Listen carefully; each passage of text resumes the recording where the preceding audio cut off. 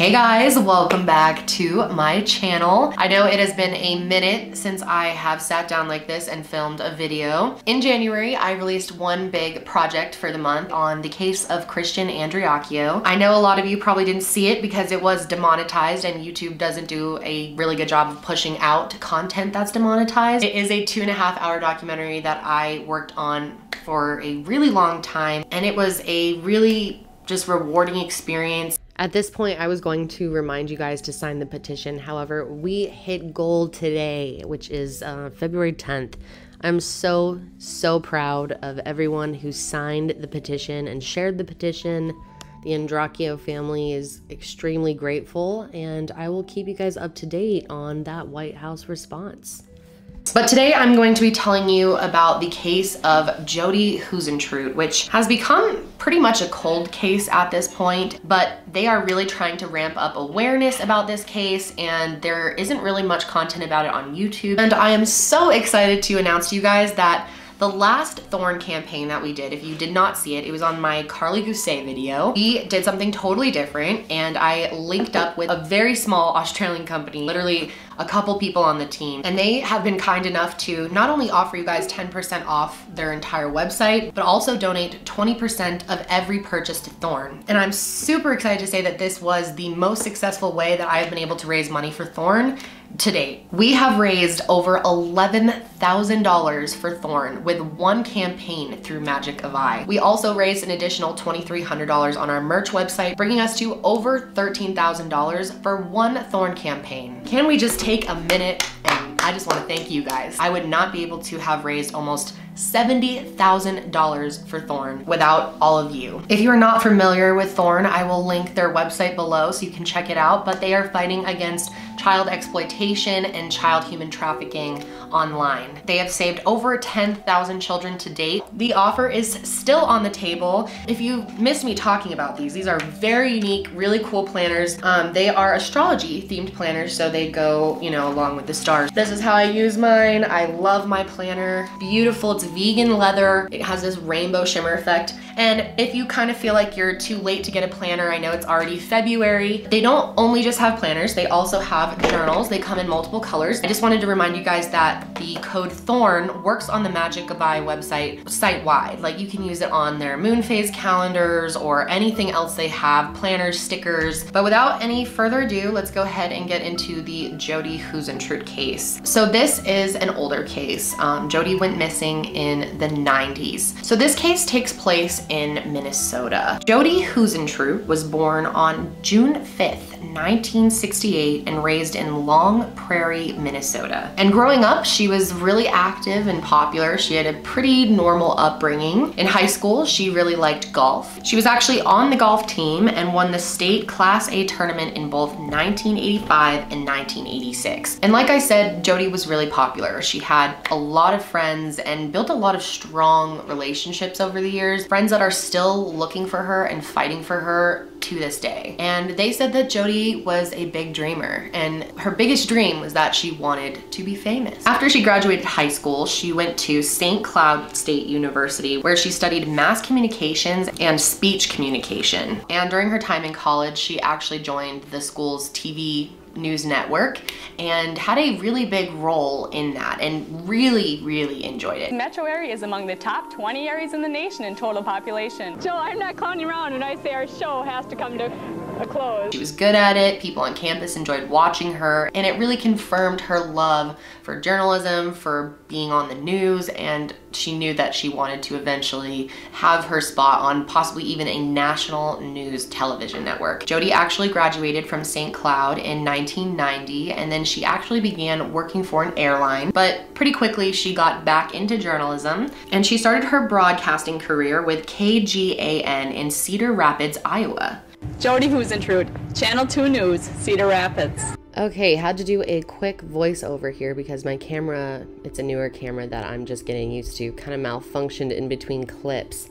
and I lost a couple sentences there. So, after working in Cedar Rapids, Jodi ended up returning to Minnesota for a job at KSAX in Alexandria. But shortly after that, she returned to Iowa for another position at KIMT in Mason City, Iowa. And Jodi actually landed an anchor job for the morning and afternoon shows, so she was very happy, and producers were really excited about having her. They were a bit nervous that her Minnesota accent was a little bit too strong at first. President Clinton leaves this morning for the Group of Seven Summit in Nova Scotia. Way to go, Kevin.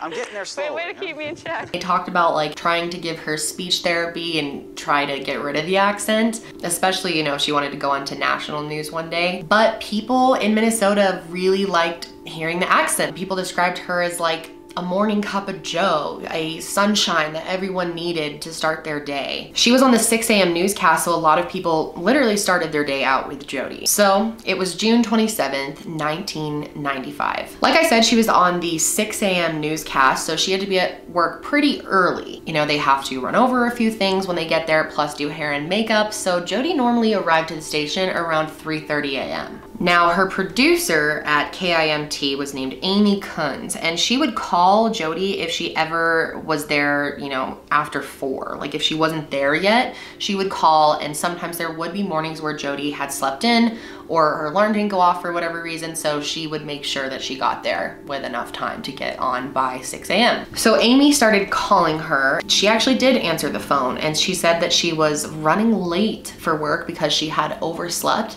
but that she would be right there. She was asking about the show.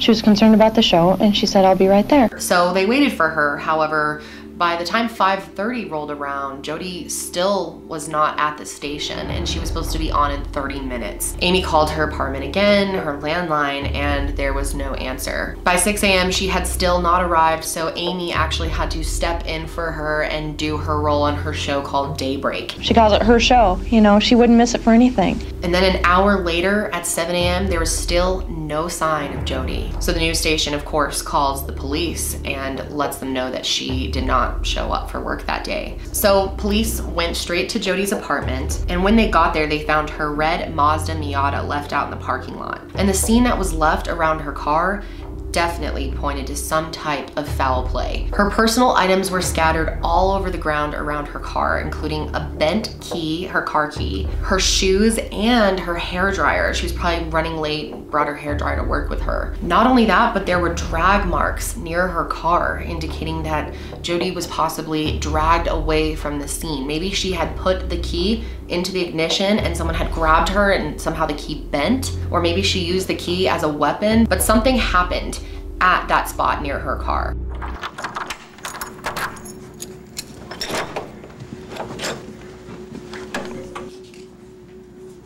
I mean, clearly this is a woman that was just headed out to work.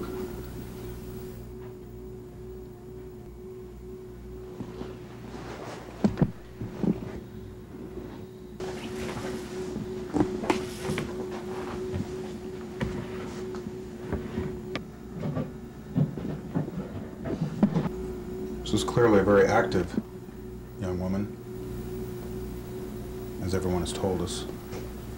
Police also found someone's palm print on the car. That same day, police also brought search dogs to her apartment as well as the Winnebago River. This was very close to where Jodi lived, and they searched the entire area, but they did not find any good clues. So that night, the KIMT news team had to break the news to their viewers that one of their own news anchors was missing. Police are investigating the disappearance, but aren't saying much else at this time. Jodi Huisentruit was and still is a very dear friend of mine, as well as all of us here at KIMT, and we're inviting all of you to join us in keeping her and her family in your prayers this evening. I don't know what it looked like to the viewer, but I just know inside it was a mess. I feel like that would be incredibly hard to have to talk about someone that you know personally and report on them as if it's news. It's just such an awkward and terrible situation. The police did a full search of the newsroom. They could not find anything that was useful to them in this case. Jodi's family and friends were just devastated, along with the entire community. Fear is growing in one Iowa farm town. Someone is missing. Not a face in the crowd, but one of the most familiar faces in town. And a lot of people, including Jodi's family and friends, were very worried that someone took advantage of Jodi because she was so nice and friendly. She's one of those people who will talk to anyone, never met a stranger. She would strike up a conversation with someone at a grocery store and be there an extra hour. She was that type of person that would take time out of her day to talk to you, get to know you. She was interested in people. She was a very nice person and very trusting, possibly someone who would be taken advantage of. People also were worried that maybe she had some type of stalker. Eventually, it was discovered that a few months prior to Jodi's disappearance, she actually made a report that she had been being stalked. Back in October of 1994, Jodi was out hiking on this trail and there was this creepy black truck that kept driving really close behind her, and she reported it to the police. But despite her making the report, police were never able to figure out who it was. So police started trying to figure out exactly what was going on in Jodi's life before she disappeared. As they were investigating, a neighbor actually called in and reported that they heard a scream the morning that Jodi went missing. Of course, they didn't call the police though, so nothing could have been done. So it definitely shows you, if you hear something, say something. If you're wrong, that's okay, but you should always call if you can. In addition to this, they also realized that there were a few reports of a creepy white van in her apartment complex that morning. But it seemed like, as far as evidence, that was really it. Police were struggling to paint a picture of Jodi's life. So there are some suspects to go over here and some very possible scenarios. First, there's this guy named John Van Cise. It's very odd, but Jodi had this strange relationship with this man. He was a lot older than her, 22 years older than her, but they didn't have a romantic relationship. They had a friendship, at least in Jodi's mind. He claimed that he viewed Jodi as a daughter, and that's what Jodi would say if anyone ever questioned it, that he was like a father to her in a way. She was like a daughter to me. She was just like my own child. I treated her like my own child.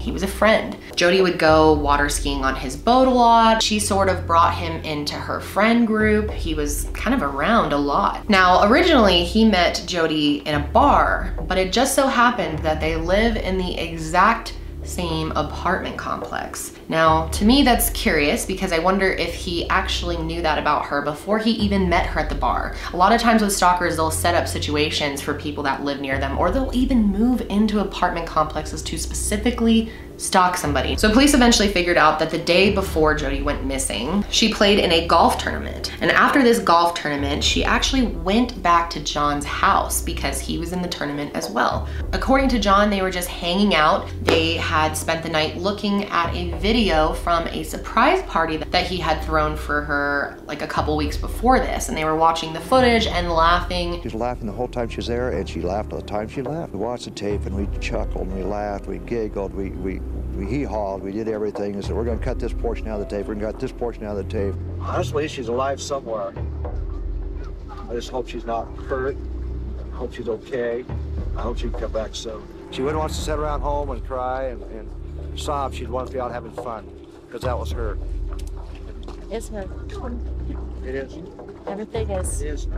Eventually, police realized that Jodi had become friends with John at a time in his life where he was kind of in a rough place, and they felt like maybe Jodi just really had sympathy for him, felt bad for him. He was going through a divorce. His life was kind of just a mess. Not only that, he was court ordered to have a breathalyzer test in his car, and no surprise, he had been arrested for drunk driving in the past. I guess he didn't really have a lot of friends at the time, and like I said, Jodi kind of brought him into her friend group and he just started hanging around them. Her friends thought it was like kind of weird, but they accepted it because she accepted it, and she would always play it down and be like, he's just like this guy, he's like my friend, it's just a friend thing. But they all thought, it seems like he wants more from her. It seems like he is interested in becoming more than friends, or wants more than Jodi is willing to give. It maybe seems that they are not on the same page. At one point, he even named his boat after Jodi. Her friends thought that was really weird and told her, hey, that's a kind of a red flag of a possible obsession or a stalker. But she played it off, thought it was kind of sweet, just thought he was harmless, really. So some people thought that maybe they came to a point where John told Jodi that he wanted more from her than just to be friends, and that she said no, and it triggered some type of altercation, which led to her death. or maybe he was mad about it and then assaulted her later. So one of John's friends that was actually also friends with Jodi and went to work with John every day was actually with him that morning. She claims that she called John around 6 a.m. to confirm that they were going to work together like normal. And she said that John seemed totally fine and was acting the same as he always did. She basically said that there's just no possible way that between the hours of 4 and 6 a.m.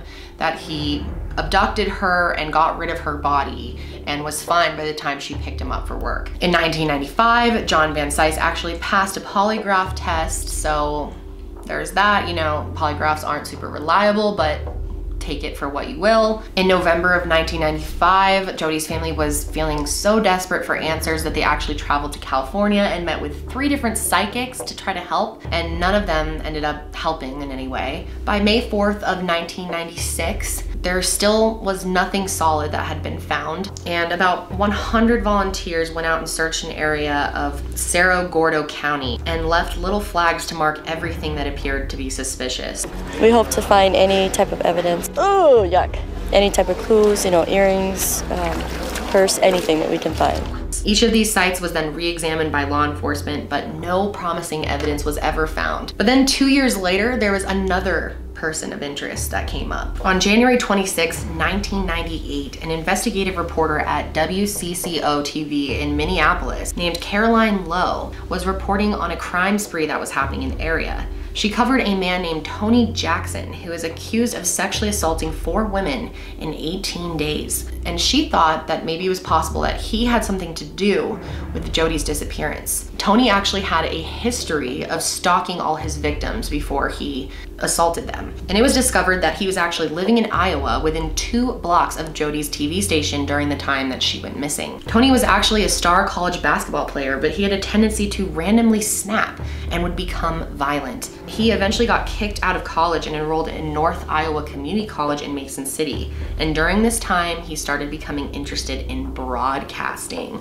And he was spending a lot of time watching the news and analyzing reporters. A lot of people believe that it's possible that he had seen Jodi on the news. Is there a chance that he could have stalked her and, you know, memorized her schedule? It would have been easy for anyone to figure out Jodi's schedule because it was so regular. People knew where she was. She was live from a certain spot every single day. You could easily figure out what time she came in. In addition to all the suspicion, it was discovered that 5 days before Jodi went missing, Tony and his girlfriend went through a really bad breakup and he became very angry and violent. Not only that, but his girlfriend and Jodi looked a lot alike. Tony and his girlfriend did eventually try to get back together, but at some point he ended up choking her and he was arrested on domestic violence. Although his girlfriend decided to not proceed with the charges and he was let go. 4 months after he was arrested, he actually left Iowa and went to Minnesota. And that is where he committed 4 assaults. He was arrested again in 1997. Police had pulled him over and found a bunch of creepy stuff in his car, such as rope and duct tape, and all the signs just pointed to him being a predator. Eventually they figured out what he had done and he was sentenced to life in prison. Apparently, while he was in prison,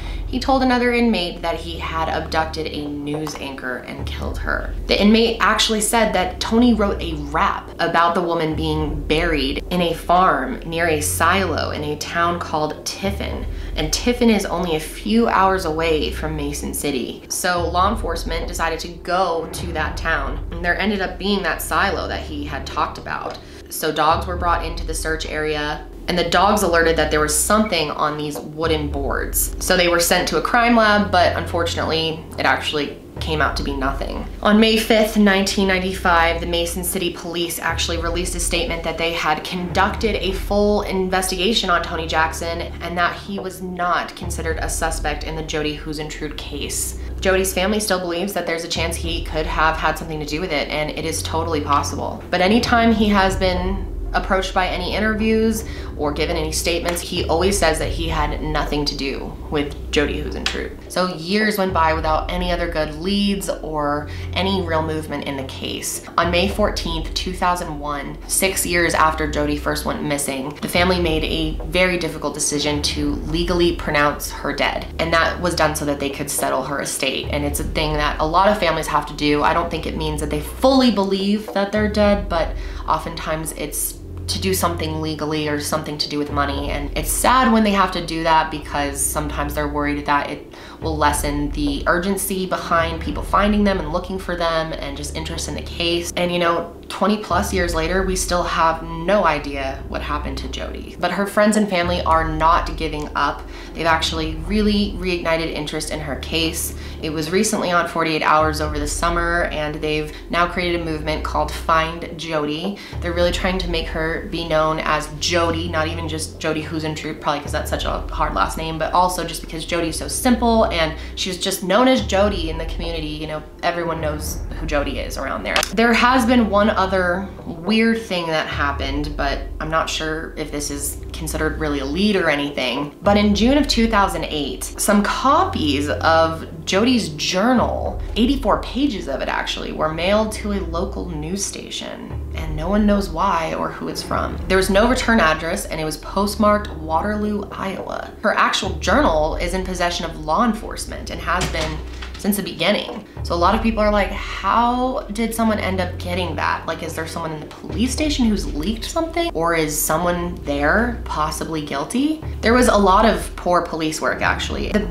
biggest thing that they did wrong, and I honestly can't even believe this, is at the crime scene, they never sectioned it off or taped it off to keep other people from stepping on the crime scene or possibly taking evidence out or adding something to the scene. It was just open, and so much evidence could have been tampered with. That was a huge mistake. In addition to this, police only held on to Jodi's car for a few months, and they eventually just released it back to the family. If the car is pretty much the crime scene, why would you give it back to the family so early? A lot of people believe if they had held on to the car, maybe they would have come up with something else by now, especially because there's more modern technology now and better ways of processing evidence, so they should have just held on to the car. In March of 2017, it was announced that John Van Cise is actually still on police radar. They actually served a search warrant for GPS info on 2 of his cars, and they have kept the findings of this secret. They say that they cannot update people on the case because they don't want to compromise the investigation. So there could be more to come. It's possible that this case still could be solved. So if you know anything, they are still looking for information. I will have all of that in the description box in case you do have something that could be helpful in this case. But that's really all there is as of now. You know, I know missing people can become like stories to a lot of us, but these are real people who were loved, who had families, who had whole lives, and they were just uprooted out of their life, you know? It's just terribly sad. She's gone every birthday, every holiday. I mean, her family has never gotten over the pain of losing her. There's a possibility that someone just has the answers to at least help them figure out what happened and give the family that closure that they need. But that's it for me today, guys. I hope you are having a good day, and don't forget to check out our Magic of Eye collaboration for Thorn. Just use the code THORN for 10% off Magic of the Eye, and 20% will go to Thorn. Also, you can check out my website, milehigher.com, to get the Thorn merch that is always available on there. But I will see you guys in my next video. Bye. Where'd you go? Seems like it's been forever. Where'd you go?